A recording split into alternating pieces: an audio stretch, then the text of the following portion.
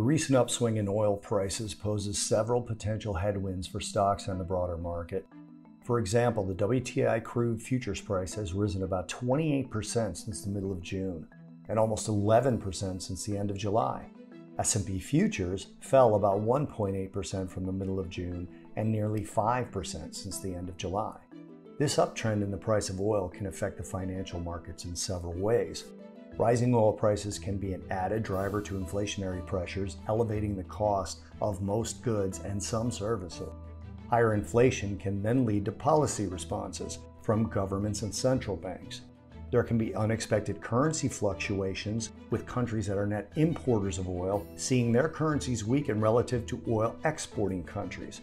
And of course, rising oil prices can influence investor sentiment, causing premature economic slowdowns, which can result in reduced corporate profitability. Crude oil is used extensively in energy, transportation, consumer, and industrial goods. And as long as that dynamic persists, sustained moves in its price, up or down, will likely have an inverse effect on equity markets.